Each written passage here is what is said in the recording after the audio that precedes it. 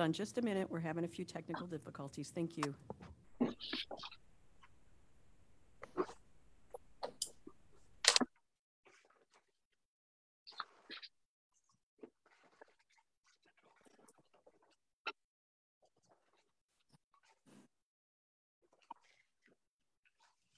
Okay, we're ready. Thank you. Thank you so much. Good morning, everyone, on the 17th of March, 2023. Happy St. Patrick's Day to everyone. I would like to call the Operations Committee meeting of the Bi-State Board to order. Myra, will you call the roll, please? Commissioner Wynn-Miller. Present. Commissioner Cox. Commissioner Galladay. Here. Commissioner Brown. Here. Commissioner Beach. Here. Commissioner Simmons. Commissioner Costello. Commissioner Johnson. Here. Commissioner Moore. Present. Commissioner Gladney. Present.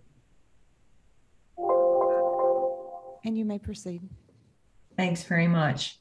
Myra, I know there was some public comment. Will you report on those comments? And you know that we also have them both on the website and in our board books. Yes, we received 2 public comments. Both were from Mr. Shannon Vila. The topics included a request for more details and specific regarding staffing and route performance, and reports on missed trips by route each day. So we will pass those comments on to staff for review and for follow-up. So thanks very much. The first order of business is approval of the minutes of the January 27th, 2023 Operations Committee open meeting. Are there any changes to the minutes? Hearing none, may I have a motion to approve? Moore moves. Second. Second. Thank you. All those in favor, please signify by saying aye. Aye.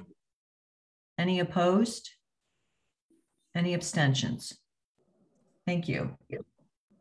Next item is the contract award for the DeBolivar Powerhouse Rehabilitation. And I believe Tom Curran is going to provide comments. Good morning, Commissioners.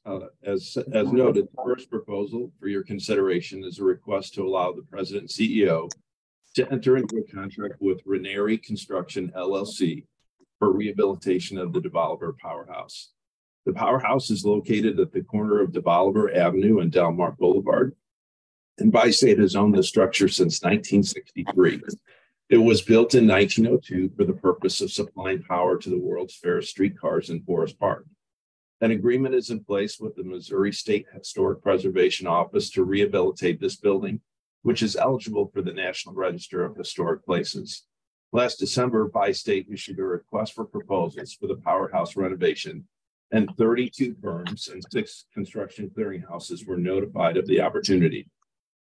Only one proposal was received in response to the solicitation, and that proposal is from Ranieri Construction. The contracting officer surveyed other firms who chose not to bid, and of the few responses received, firms indicated that they were too busy to consider this project. An updated briefing paper, including the specific contract amount, will be provided prior to the Board of Commissioners meeting on April 21st, following contract negotiations. Management is recommending that the Operations Committee approve a contract with Ranieri Construction, LLC for rehabilitation of the DeBolivar Powerhouse using federal and Proposition M funds. Be happy to answer any questions you may have. Have we, Madam Chairman, may I ask a question? Sure. Tom, have we dealt with them in the past? I recall reading about them extensively in the past in various trade journals, including the Labor Tribune. We have dealt with Ranieri Construction a number of times on various projects. That's correct. And no problems? There was a contract within the last year where they were unable to perform the contract to our satisfaction, and there was a mutual decision to drop that project and rebid it, I believe. The other ones, the other contractors that did not it said they were too busy. It was supply chain or issues you think also, or just? Most of what we're hearing is that there are not enough staff to perform on these projects. So it's beyond the supply chain. It's actually having enough paying power, and also because there's a lot of demand in the market, but with a weak labor force. And they're required to follow Davis-Bacon Act and prevailing wage, correct? Given the source Yes, of funding. right. They would for any construction project using federal funds. That's correct. Okay. But Tom, you're still in contract negotiations, but do we have, and I apologize, I haven't had a chance to look at everything in the board, in the operations committee book this week. Do we have a timeline? The timeline for the construction of the project itself? Yeah. Or for the, okay. I don't think that there is. Essentially, we have to work on the roof, which is a slate roof, the wooden windows. There is masonry work to be done. The building sits on the corner. I don't know if you could remember seeing this before, but it actually forms the corner of our property for the Bolivar bus facility. So on either side of the building is the fence and the brick fence, and then the top of the fence on the Delmar side, the DeBolivar side. And so it's really part of our property. That's the challenge. And because it's historic, we need to deal with it. And again, there's an agreement in place to preserve it. It doesn't have enough parking for us to break this off as a parcel and adapt it for private use. So again, we're just trying to deal with the situation that we're in. So since it's an historic structure in an historic district, does it require approval from the city's preservation board? Yes, there's an agreement in place, I believe, already for that. Okay. Chris Baylor is the expert on this project, but he is out of town, so I apologize for my lack of details on this project. That's okay. I'm not surprised, given that it's an historic building, that we're having trouble finding anyone to work on it. So I hope that we'll be able to come to some kind of a contractual arrangement and that the work gets done. Any other questions? Yeah, I've got one. Sorry, I know this isn't exactly my committee either, but I just wanted to, is it normal to have contracts approved like this in the operations committee before without them being finalized and having a number behind them, especially in an instance where you only have a single bidder? Is that something that needs to happen, or what's the timeline like for getting this fixed? Like, could it potentially be rebid? Any of that sort of stuff, because it seems like there are some good questions being raised by Rose and Terry and probably others. And this seems like a pretty complicated deal. And this wasn't yours, so if you have to get back to us or something, that's fine too. But that's just trying to put it all together. Sure. So there have been instances where you have pre-approved projects pending the award of the highest bidder or the decision on the pricing. But not just at the committee level, not at a board level. So that by the time the board makes a decision, everything has to be set. So the board would never make a decision based on information that's still forthcoming. But there have been instances like this in committee where that's happened. And if the committee is not comfortable with making this decision, I can't imagine that the time frame is such that it needs to start immediately. So it could wait, I believe. And again, I'm sorry that Chris isn't here to share any more information.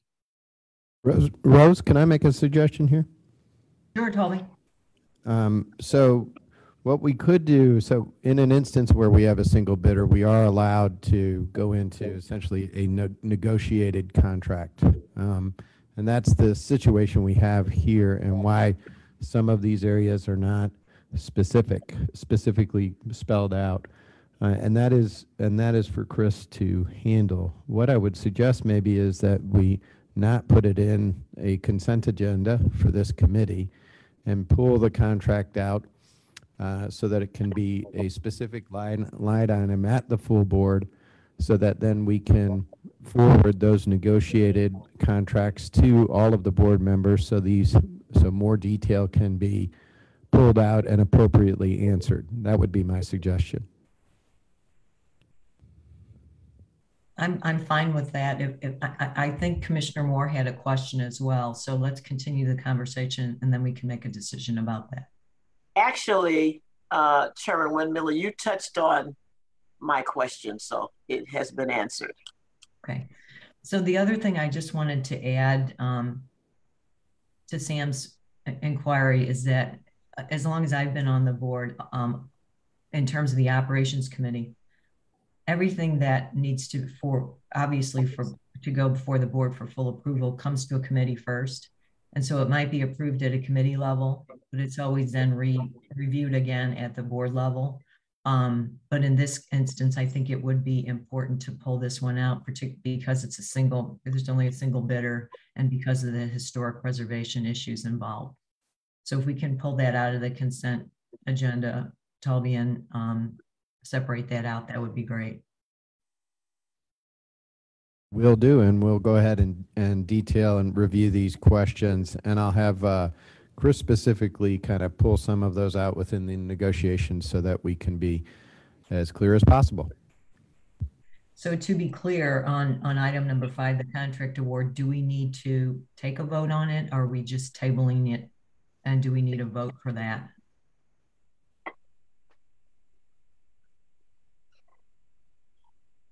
I make Commissioner Windmiller, you could take a vote to approve it, subject to it being separately stated on the board agenda for the April meeting, so that there could be a further scrutiny and review before the board actually approves the contract.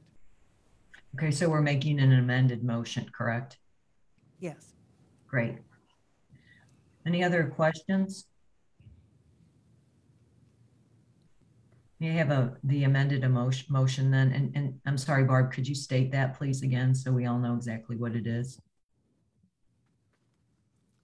The motion will be to approve the contract for furthering to the board, but that it not be put on the consent agenda, but will be separately indicated on the agenda for the board. Is there a motion for that? So moved. Second. Thank you. All those in favor, please say aye. Aye. Any opposed? Any abstentions? Thank you very much. Next item is a contract award for the construction of the charging infrastructure for the battery for electric buses. And again, Tom Curran has some comments for us. Thank you, Commissioner. Metro is in the process of procuring battery electric buses to replace some of its diesel buses currently operating from the DeVolver bus facility. And plans call for a fleet of 12 40-foot battery electric buses, with gradual implementation of this fleet starting in late 2024 or early 2025. In order to enable the operation of a battery electric fleet, charging infrastructure consisting of charging units and new power supplies are required at DeVolver. Bi-State issued an RFP in December of last year to facilitate the design and construction of the charging infrastructure, and 2 proposals were received in response, one from BP Pulse and one from Whistler Electric. Review of these proposals is underway, and a consensus meeting to discuss technical and cost scores is scheduled for next Tuesday, March 21st. The battery electric infrastructure being proposed will be funded by federal funds with matching funds from Prop M. So management is recommending that the operations committee approve and forward to the Board of Commissioners this request to authorize the president and CEO to enter into a contract with the highest ranking respondent to the battery electric bus infrastructure request for proposals. And I'd be happy to answer any questions.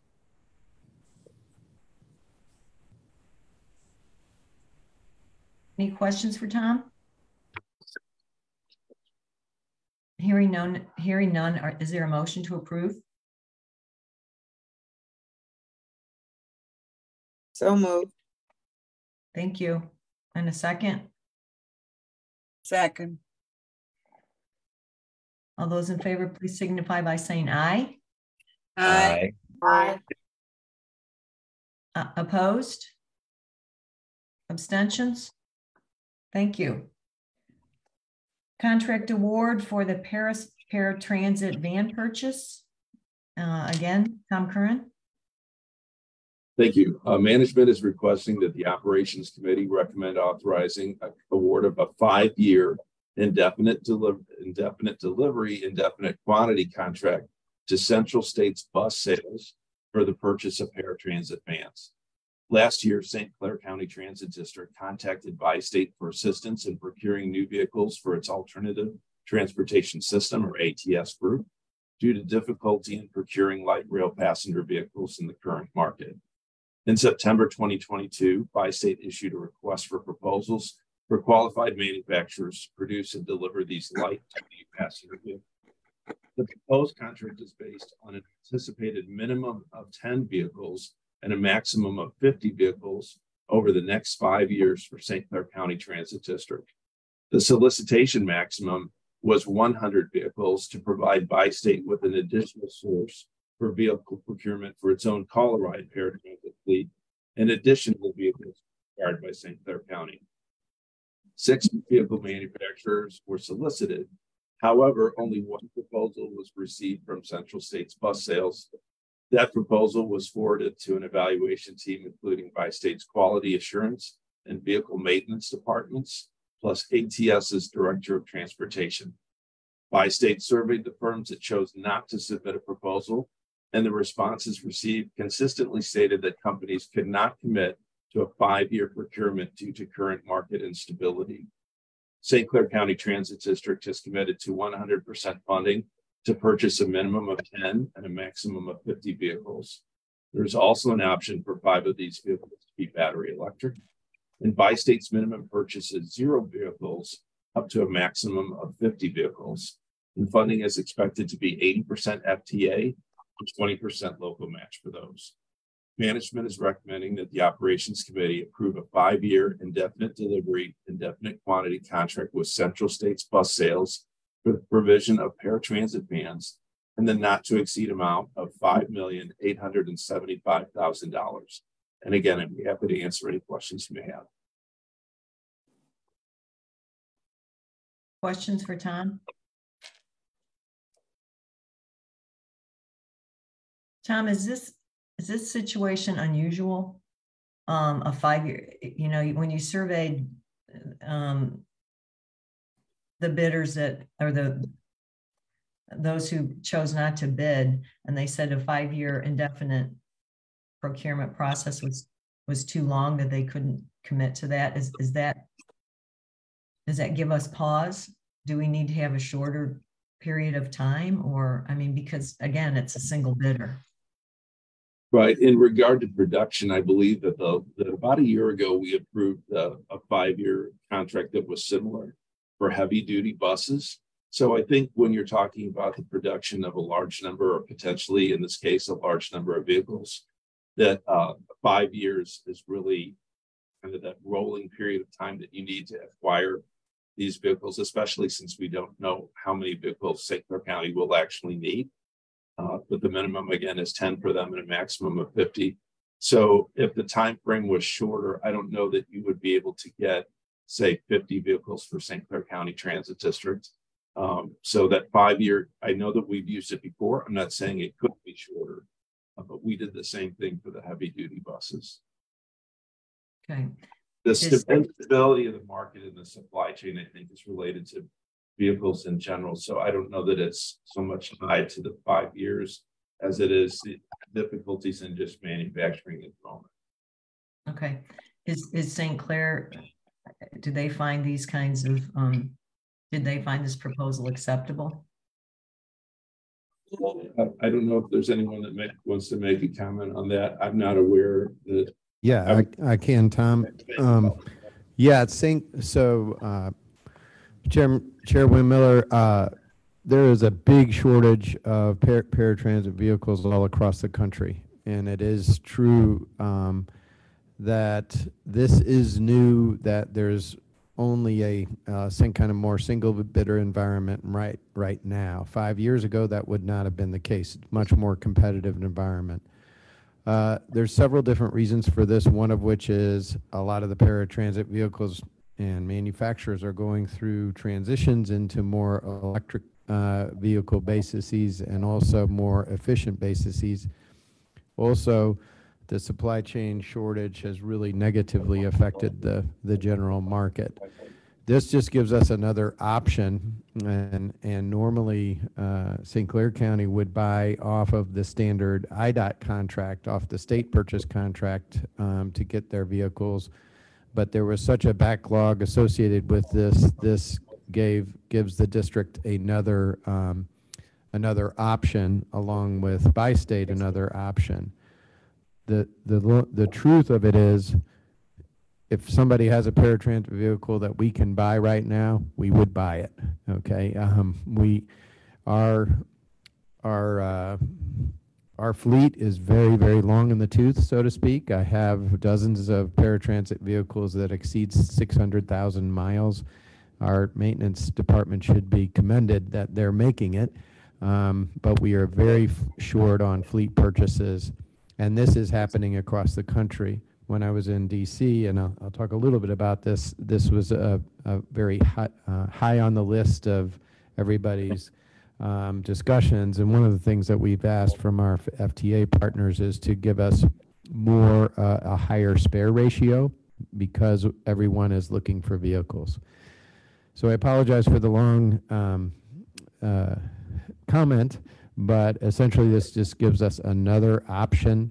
And Central States we have a lot of experience getting paratransit vehicles from this supplier. They do a very good job. There's a lot of experience there. Thank you. I appreciate all that explanation. It's very helpful to me. Anyone else have any questions or comments? Seeing none, may I have a motion to approve? So moved. Is there a Or second? second.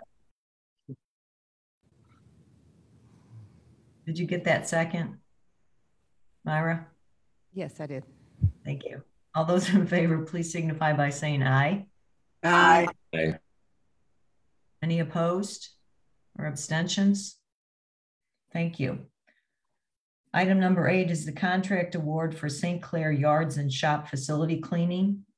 And again, Tom Curran.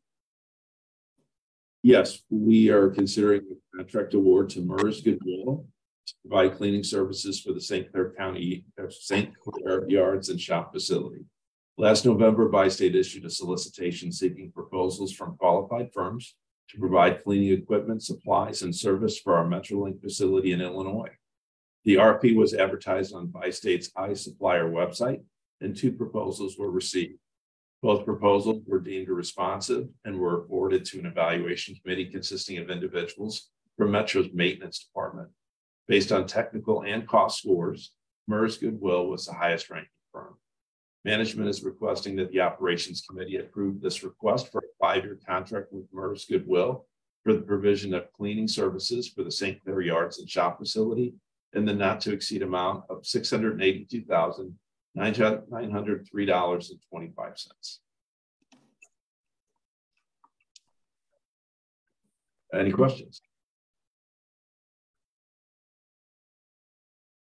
Hearing none, may I have a motion to approve? More moves. Second. Thank you.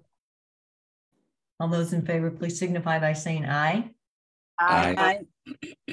Any opposed? Any abstentions?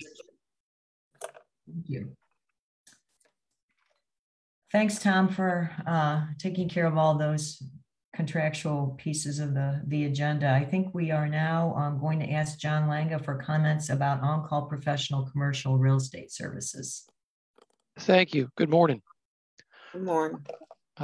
This agenda item is to consider hiring CBRE for on-call as needed real estate brokerage services. We have used such services in the past since 2012 for projects requiring specific knowledge of the real estate market. Last year, an RFP was issued and 7 firms were invited to participate, along with a general invitation on the iSupplier. The 7 firms included JLL, CBRE, Arbor Murphy, NII Desco, Lean Associates, Colliers International, and Cushman Wakefield.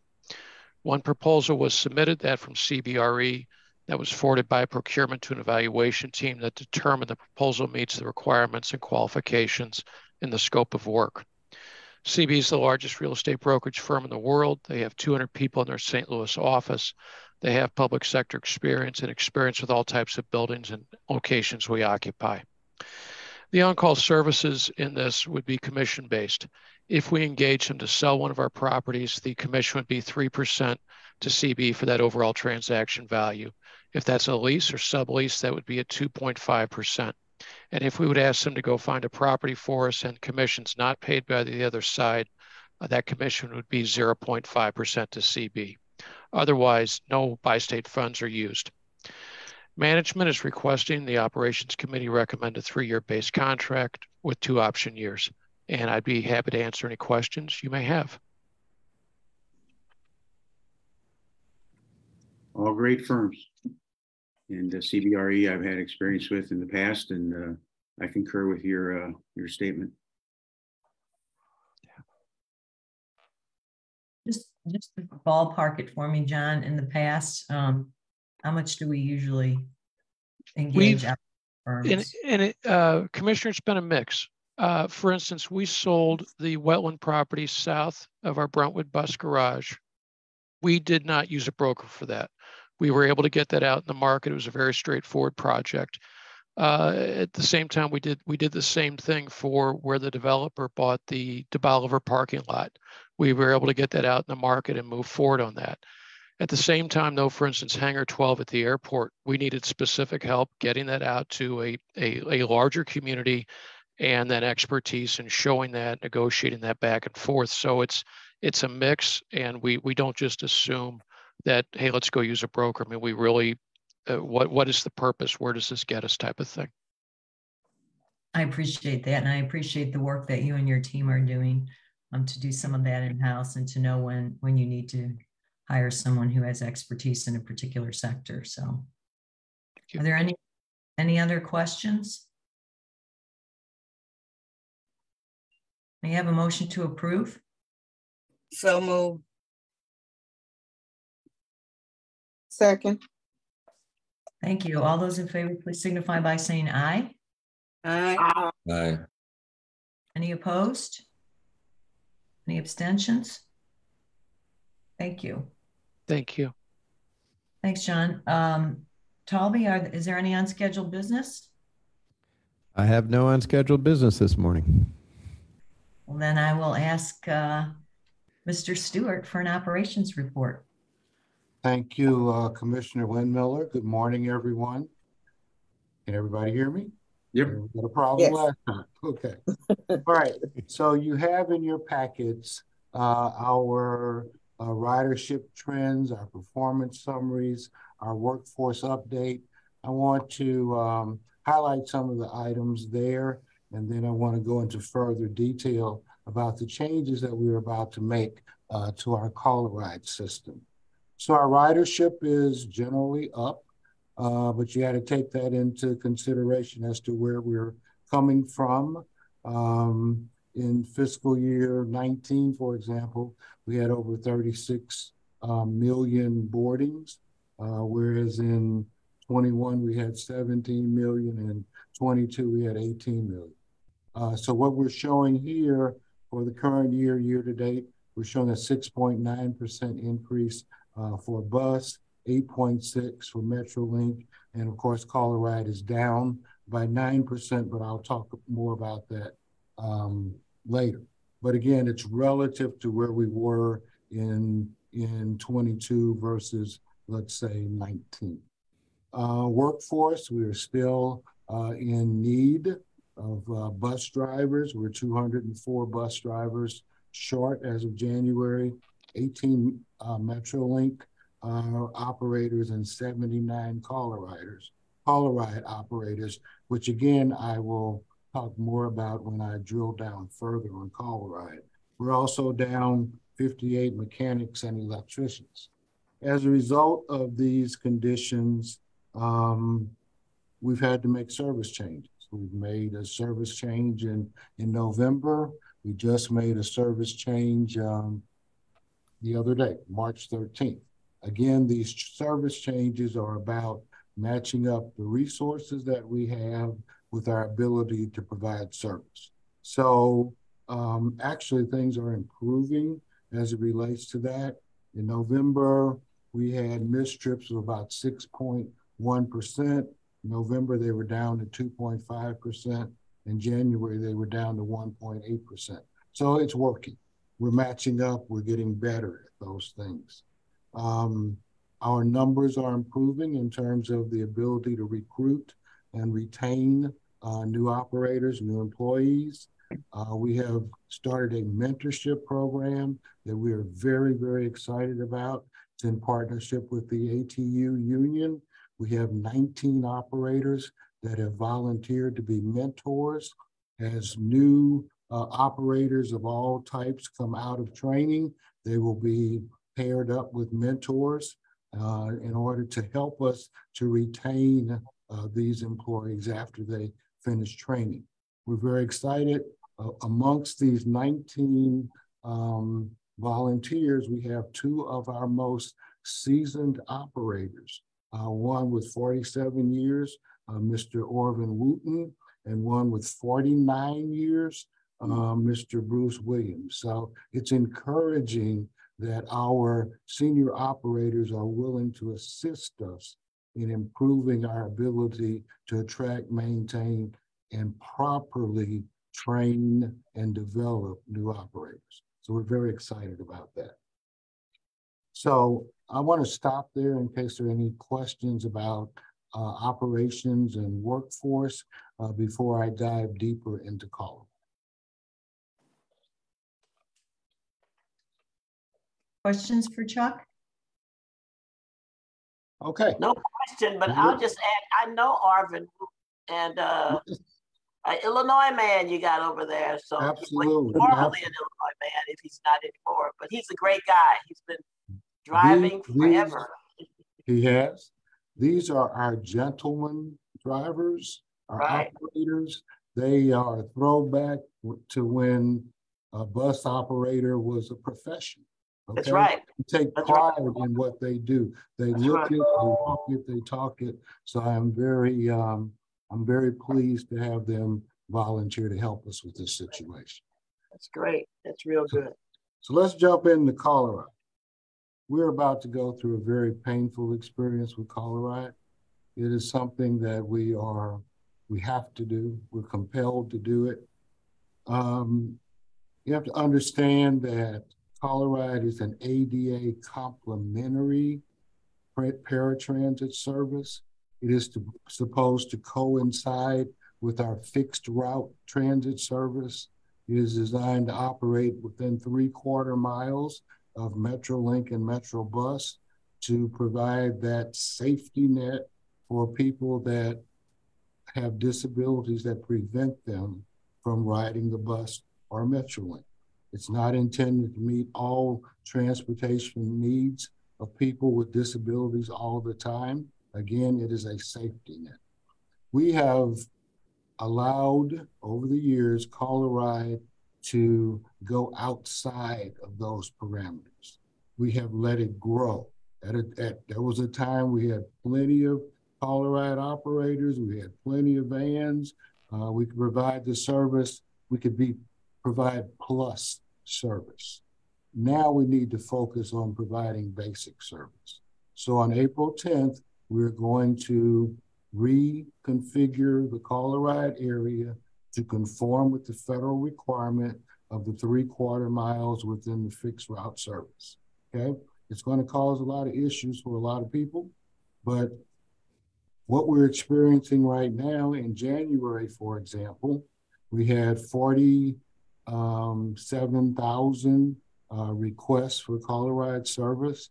We had to deny 17,000 requests because we're not working within our manpower constraints and the federal requirements. So we're moving on April 10th to move back into that polygon of Colorado service, and we've taken extensive efforts over the last few months to make it known exactly what we're doing.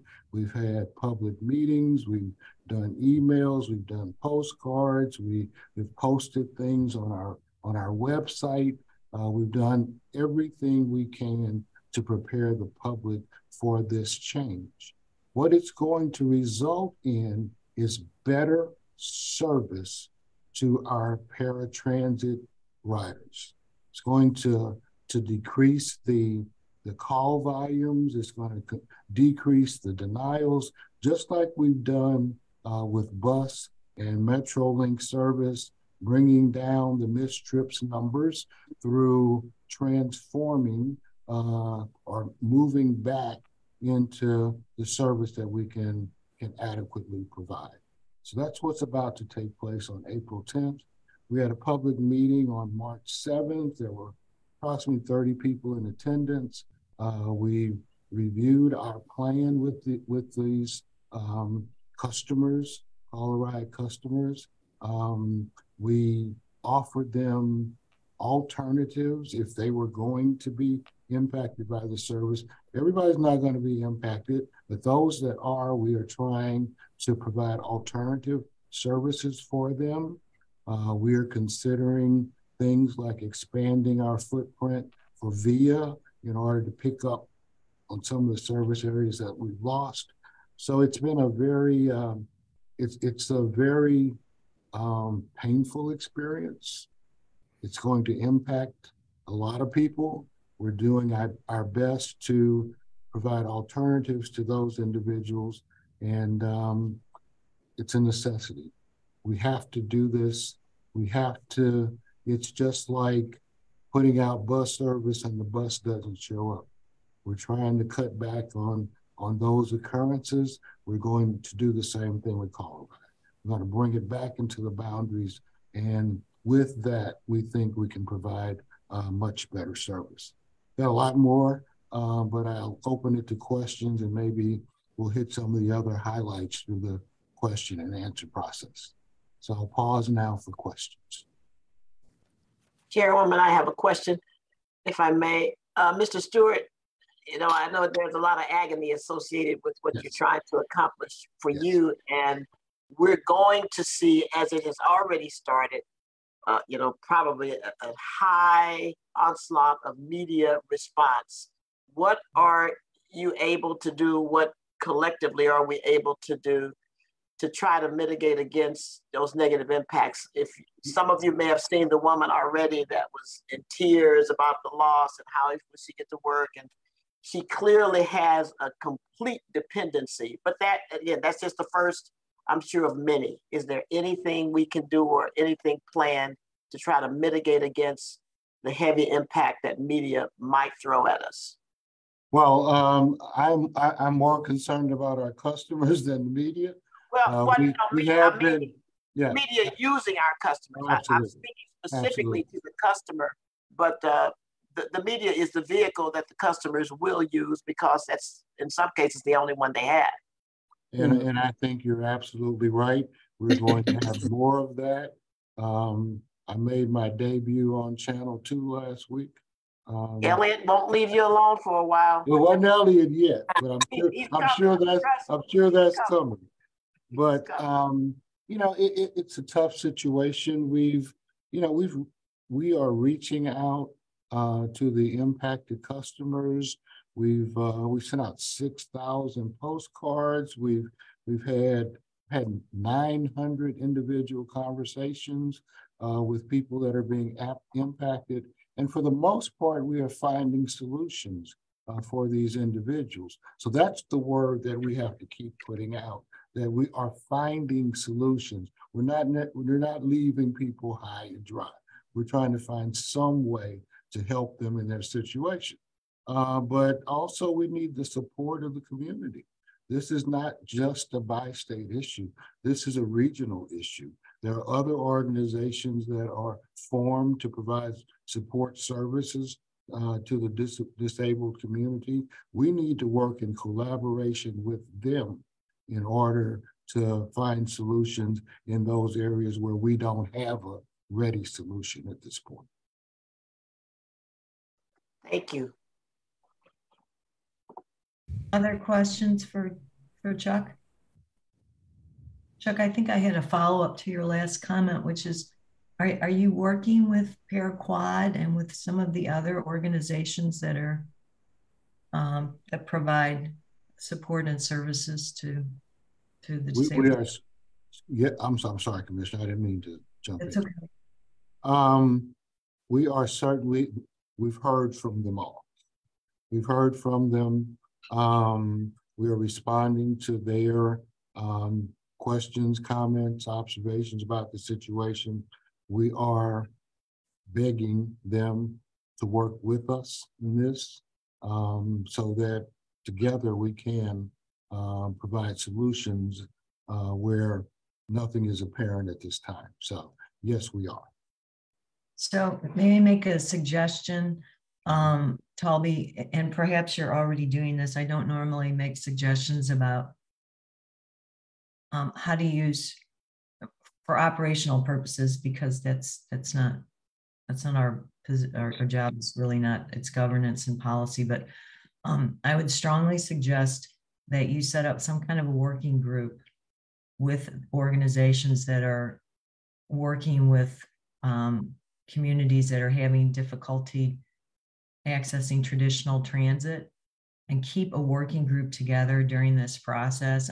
I appreciate that we've had public meetings and that you've engaged in personal conversations, but really this needs to be an ongoing, attention needs to be paid ongoing to this. And I think that in order for us to get in front of this, we need to take the lead on it. So I would strongly suggest that something like that happen, and that there be resources and staff time devoted to it. So, Commissioner, I think that is exactly the direction that we're headed in. We need help. We cannot be the solution for the entire need of the region. So I think it is incumbent upon us to take a leadership role in facilitating other organizations in assisting with this problem. Thank you. And thank you to you and your staff for working on this. I know it's a very difficult, challenging issue. Mm-hmm. Very much. One And I would comment. like to, go ahead, sir. Thank you. So thank you, Rose, for that great suggestion. It's very good. And we'll be sure to, because I just want to reiterate, these decisions, these very tough management decisions, are based on essentially the metric that we've all been looking at over the several months, that 18,000 denied boardings. This is trying to make hard decisions associated with a very difficult management of the system, so that we are disappointing as few people as possible. And however, I will, please let me assure everyone that Chuck and his team and in these, this staff cares about these individuals who are impacted. And they approach all of those meetings in that way. And I think Chuck has done a very good job within the tough metric of being in front of the media and talking about this honestly, and squaring our shoulders and confronting a difficulty. What would be a problem is if we didn't confront those 18,000 denials. The numbers are telling us that we need to make a movement. So we need to make that movement and try to disappoint as few people as possible. I think this working group during this is a great way to try to lean into these partners and see how we can provide us resources as best we can. So I'll be happy to support Chuck and his team in trying to develop that a little further. Thank you so much for the suggestion. And I saw, thank you, Talby, and I saw Commissioner Moore's hand up. And you're on mute. One more thing, I recall, and maybe I'm inaccurate, help me, because I have, this is memory and maybe it's flawed, but there was many years ago a problem with bus service into West County, as I remember, and businesses came forward to try to assist in mitigating against that problem.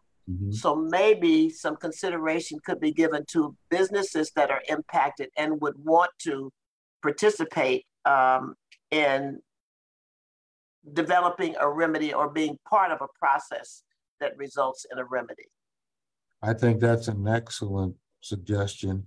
We have talked to businesses that hire, for the most part, disabled individuals, people with disabilities, and they are trying to be a part of the solution. Great. So I think we've got some really, and I think the important thing to take away from this is just the beginning. As Commissioner Windmiller suggested, this is an ongoing thing. This is just the start. We have to stay with this until we help the community to work it out. So yes, we're committed to doing that. Thank you. Okay. If there's no more on that, I'd like to, a couple of other things. Just want to update you on the ATU union contract. It went to vote a few weeks ago. We made a proposal. They voted it down. But we're going to be okay. I think we need to enhance our ability to communicate what we are offering to our front line. And I think with that we will garner additional support as we move forward. Negotiations will resume on April 17th. And I'm hoping that in a short time after that we will reach some type of solution. It is not unordinary that it goes to vote several times before it's passed. And even the IBEW contract went to vote several times before it got passed. So we're not necessarily defeated by that. We are regenerating our energy and ready to jump back in and move forward. And again, that will start on April 17th. And last but not least, I would like to, I think you've already heard that Darren Curry, our Assistant Executive Director of Transit Assets, has announced his retirement. We're in the process of determining where we go next. I don't think we can replace Darren. He's been a fixture here, and he has been very instrumental in the success of our transit assets area. But I think it is time for us to look at what we want to be 5 years, 10 years, 15 years from now, and plan accordingly with this opportunity. So we're wishing Darren all the best, and he'll be here with us until July to help us through this situation. So just wanted to make you aware of that. And that concludes my report. Any other questions, I'd be happy to answer. I do. Oh, thank you. Thank you, Commissioner. Chuck, so you mentioned that we saw a growth rate of over 19% in ridership on the system. I don't think I said 19.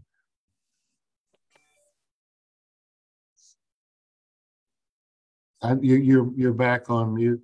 Oh, I'm sorry. I'm sorry. Maybe I got that from looking at the report. So the report is that I gave the year-to-date numbers. You gave the quarter. That's the third quarter number, quarter three numbers that you're looking at. But again, that's compared to last year, which was 18 million boardings in fiscal year 22. So yes, okay. we are experiencing increases in ridership, primarily in Metrolink. A lot of it has to do with activities opening back up, athletic activities, those kind of things. So yes.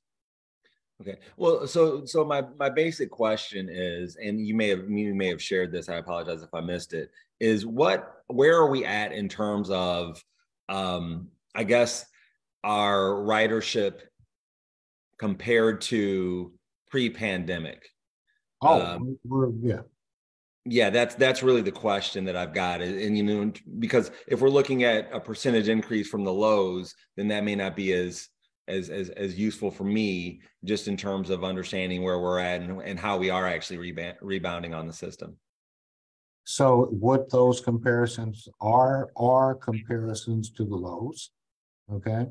If you go back to fiscal year 19, for example, we had 36.6 million boardings. In 20, we had 30.3 million. In 21, we had 17.4. So that's the low. Okay, that's the low. Fiscal year 21. 22, we started seeing increases. We went from 17.4 to 18.5. So the numbers I'm giving you now are in comparison to fiscal year 22, which again was a low year. So if you need me to prepare something that, and I've already asked for it, something that helps you to gauge that prime period versus and the lows, and then how we're recovering from that, I'd be glad to do that. Yeah, thanks. I think that was really helpful. Thank you. Thank you. The only other thing I wanted to add is, while I appreciate that, boardings in right before the pandemic in fiscal year 19 were at 36 million, that was still a passenger drop from our high, yes, which I believe was around 40 million. I think you're right. Absolutely. So obviously the pandemic and other things since 2019 have had an impact, but ridership was dropping prior to that. So that's something that needs to be factored into our conversations.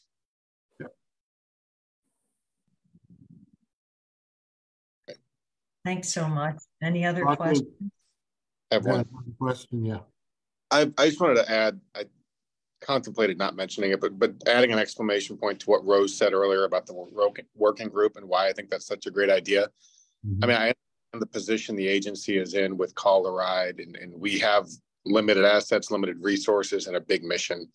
I also think this discussion of the 18,000, trips that were declined, while it is good for us to maybe scale back and give more reliable service, let's not forget that when we do that, and this is thinking more regionally, those 18,000 trips declined won't be on our books, but there will still be, 18,000 people that need service that aren't getting them. So while our numbers will get better and we will have more reliable service probably to the people that we're accepting trips to, it's still a regional problem. And this agency, just as we saw with the loop trolley and other areas, when there is a transportation issue that needs to be solved, whether we're using our assets or not, we are generally going to be at the center and helping to facilitate that conversation just because we know how to do it. So I wanted to really put an exclamation point on what Rose said, and make it a mission of this agency not to leave those 18,000 requests behind, even if they're not being fulfilled by state Call a Ride, some other means. But I think we should be, at the center of helping to move that conversation and letting those people know they're not left behind. So great point, Rose, and I just wanted to put that point of emphasis on it too. Agreed. So thanks very much, Chuck. Any other questions or comments? Great. Thank you.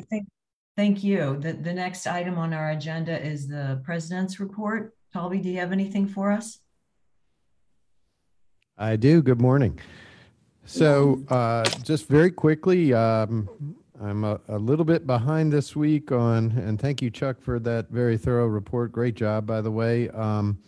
But I was in DC all this week, and I'm very happy to say that a very, very productive week in DC. Meeting with both the House and Senate, sometimes the staff, as the House was out of session, but did meet directly with several of our senators, very productive meetings.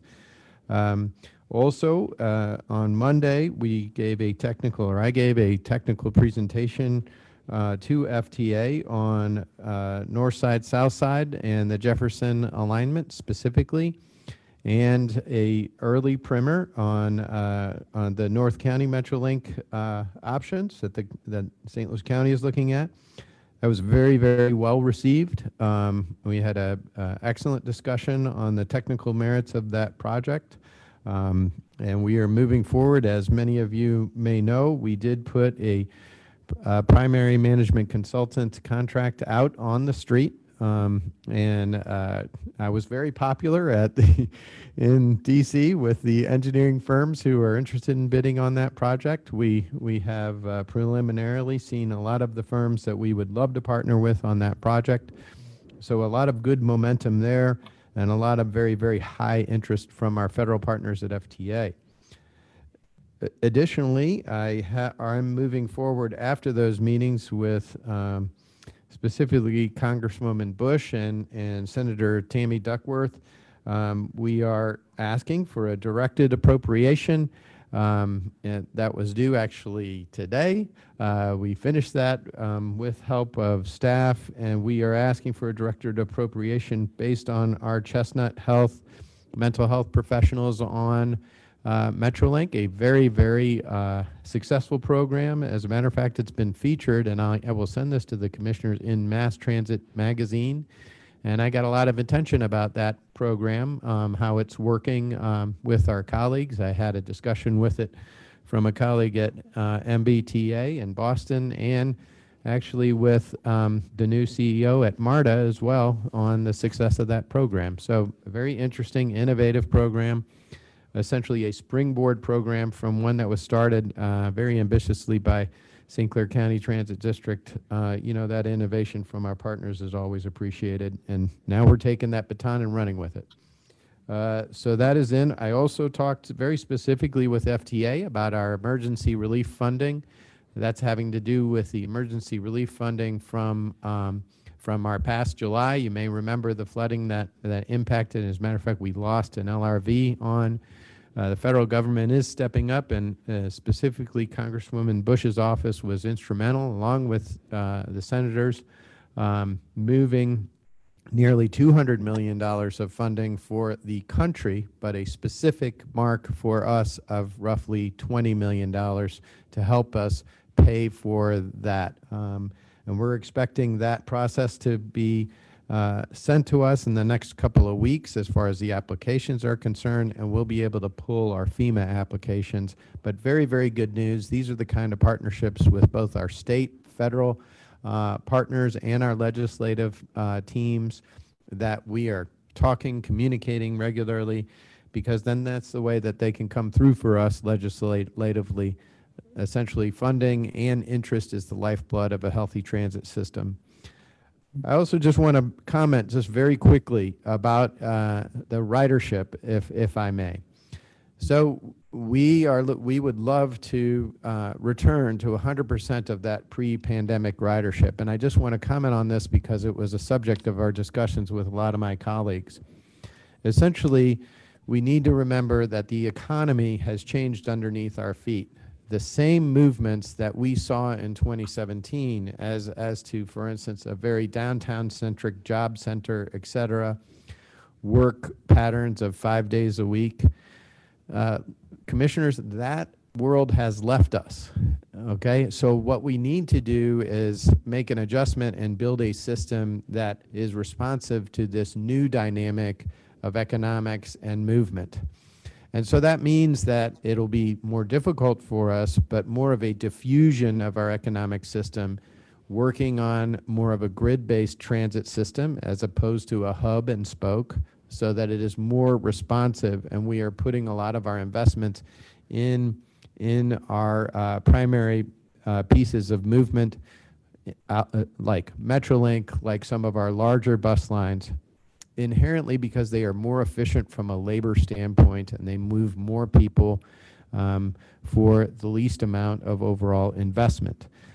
So like a lot of our colleagues across the country, this challenge of figuring out not only, so we're not going to regain all of those riders of pre-pandemic era. I would say maybe we'll get 80% of them, but the next 20%, those are new riders. So we need to look at how do we attract them. We attract them by having better curb appeal, making investments in safety and security, trying to get people onto our systems that are new to our systems. So we should be looking at all of those aspects, including fundamental programs like the Chestnut Health System, like SPP, being sure that the curb appeal of our system is at its highest level so that we can get back to the ridership that we once enjoyed.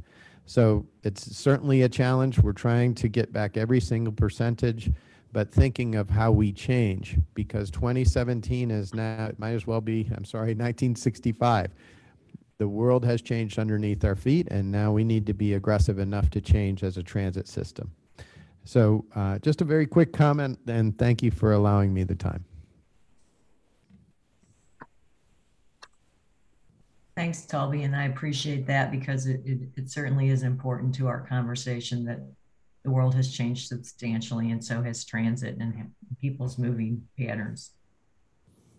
Any other comments or questions? Hearing none, Myra, will you give us the dates for upcoming board and committee meetings? Yes, the next Board of Commissioners meeting will be held on Friday, April 21st. The next Safety and Security Committee meeting will be held on Thursday, April 27th. The next Operations Committee will be held on Thursday, May 25th, as well as the Audit, Finance, Administration Committee meetings. All of the meetings will begin at 8:30 a.m. Thanks so much. Before we adjourn, I just wanted to say, I neglect to say this sometimes, and I wish I didn't. First of all, thanks to all of you, the board members who are on this committee and the ones who aren't and still faithfully show up. But also I wanted to thank our interpreters. They do such a wonderful job for every single meeting. And I watch you and I just really appreciate that you are bringing this service to so many people who are perhaps hearing impaired. Thank you. Hearing no other, if there's no other agenda items for us, I would ask for a motion to adjourn. So moved. Second. All those in favor? Aye. Aye. Great. Thanks, everyone. Thank you.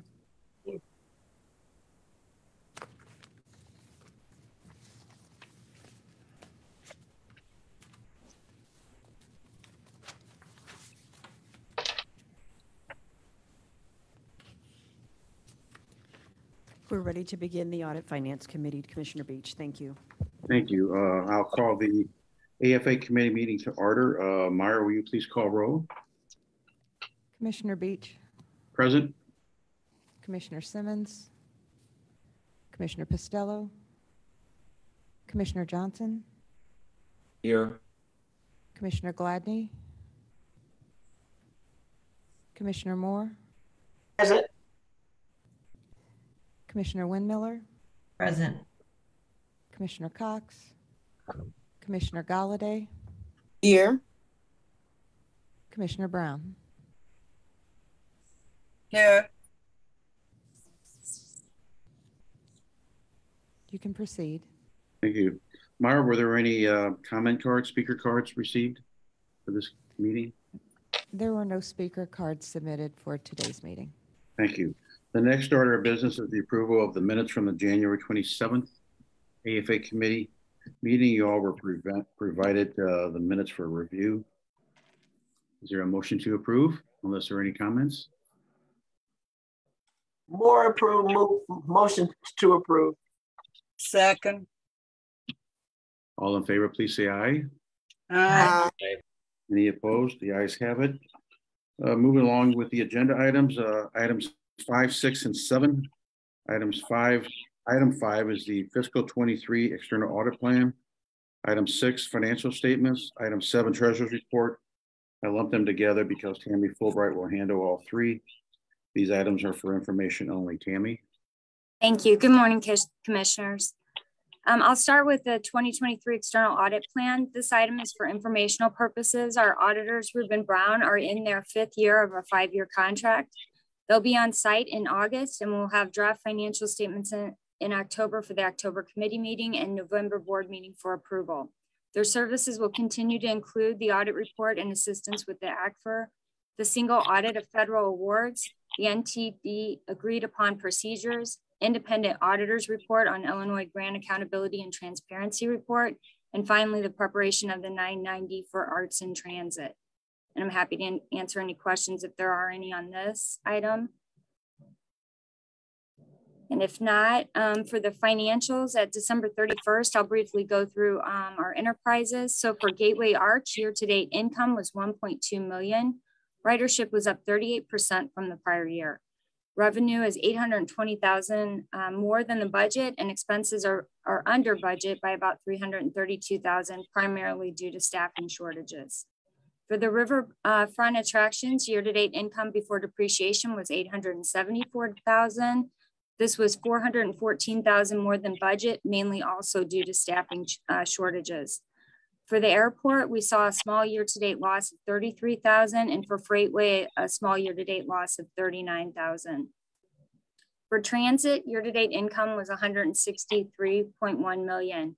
This is 158 more than budget and is largely due to an increased draw of COVID relief funds of 139.8 million, offset by a decline in sales tax of 2.3 million. So we're bringing in COVID relief funds to take advantage of improved interest rates. Interest revenue is up 2.9 million, and we've received 1.5 million in private funding for SPP to date. Expenses are down 15.8 million due to operator shortages and also reduced services. And that's the update for our financial statements at 12/31. For cash and investments, by state directed funds were 442 million with an average rate of return of 3.8%. And our by state trustee directed funds were at 48.8 million, also with an average rate of return of 3.8 million. And I just would quickly like to note that this reporting that we prepare for the board is maintained in an Excel spreadsheet. So we know sometimes that we have some issues in reporting. And so we're looking, I'm actually kind of restructuring our team to kind of help review that and better support that reporting. And we also are looking at possibly a Treasury workstation that can help actually automate and eliminate some of these reporting areas that we might have also. In addition, I wanted just to mention that the fuel hedge through December 31st realized gains are 5.2 million. We really wanted to just right size the number of contracts to align with our actual needs. And so that's why we're seeing such a huge realized gain. And I'm happy to answer any questions that you may have. Any questions for Tammy? Thank you so much. Next item 8, Treasury Safekeeping Quarterly Accounts Audit ending December 31st, 2022. Crystal Mesner. Good morning, Commissioners.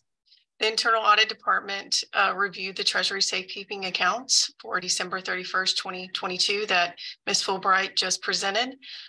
We did determine that the safekeeping accounts exist and the respective balances and credit ratings reported in that Treasurer's report are fairly presented. A series of schedules that support the findings was included in the attached tables. I'm available for any questions as this is just informational only. Any questions for Crystal? Thank you. Moving right along. Item agenda 9, procurement report. Tom Curran. Thank you, Commissioner. I'm presenting for the committee's information a preliminary procurement activity report for the third quarter of 2023. Since our fiscal year's third quarter will not end until March 31st, a complete data set will not be available until the May AFA committee meeting. The first page of the report with the colored bar charts is the non-competitive procurement trend. So far during the third quarter of fiscal year 2023, non-competitive procurements totaled $1.2 million, or 10.3% of the total purchase order commitment volume of $11.9 million. Total spending in the first 2 months of the third quarter has been dramatically less than any quarter so far in the past year. Over the past 12 months, non-competitive procurements totaled $39.8 million, or about 26% of the total purchase order volume of $154 million. Because of the high level of non-competitive spending in the first 2 quarters of this fiscal year, it will still take some time for the rolling 12-month indicator to get back to its usual level. The second page of the report displays preliminary procurement card activity for the third quarter of fiscal year 23. There have been 3,548 transactions made using procurement cards with a total value of $1 million. The average cost for procurement purchases so far this year using cards, $287. The third page shows preliminary contract awards over $100,000 for the third quarter of fiscal year 23. The largest of these contracts was with Standard Insurance Company for employee life and disability insurance. And then the final page lists preliminary contract modifications for the third quarter. The largest of these contracts included the exercise of option years on existing contracts for life and disability insurance and for rail testing. And I'd be happy to answer any questions you may have. Any questions for Tom? Thank you. Thank you. Item 10, the 2021 401k audit update. Dave Tobin, as well as item 11, he will address pension plans, 401k retirement savings program, and other post-employment benefit trust investment performance update as of December 31st of last year. Dave. Morning, Commissioners, and thank you. As mentioned, I'm presenting on two informational items under tabs 10 and 11 in your packet. Again, these are both informational only items. The first item under tab 10 is an update on our annual 401k plan audit. This audit was done for plan year 2022, which ended December 31st, 2022. I'm happy to report that our audit firm, UHY LLP, has issued a qualified opinion, which means they have found no deficiencies within the management and handling of our 401k plan. While total assets were actually down, this is largely due to market conditions. Cash inflows representing employer and employee contributions remain relatively stable. And with that, I'm happy to answer any questions you may have. Any questions for Dave? Okay. Mr. Roach, any unscheduled business? If I could do item real quick. Oh, I'm sorry, yeah. Okay, so the second item under tab 11 is a performance update as of December 31st, 2022 for our three defined benefit pension plans, our defined contribution 401k plan, and our other post-employment benefit program known as OPEB trust. The 401k plan ended 2022 with $72.4 million in assets, which is actually down $15.1 million from 2021, clearly largely due to market conditions. Both employee and employer contributions remained relatively stable, as were investment elections. There were no investment fund manager changes recommended in the fourth quarter. For the three pension plans, the salary plan ended 2022 with total assets of $89.4 million. And while the portfolio lost 13.4% in 2022, the fourth quarter saw a 6.1% gain.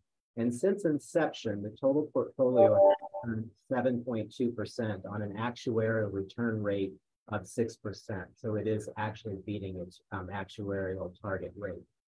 The IBEW plan ended 2022 with total assets of $6.6 million. This is a relatively small plan. There aren't a large number of members in it.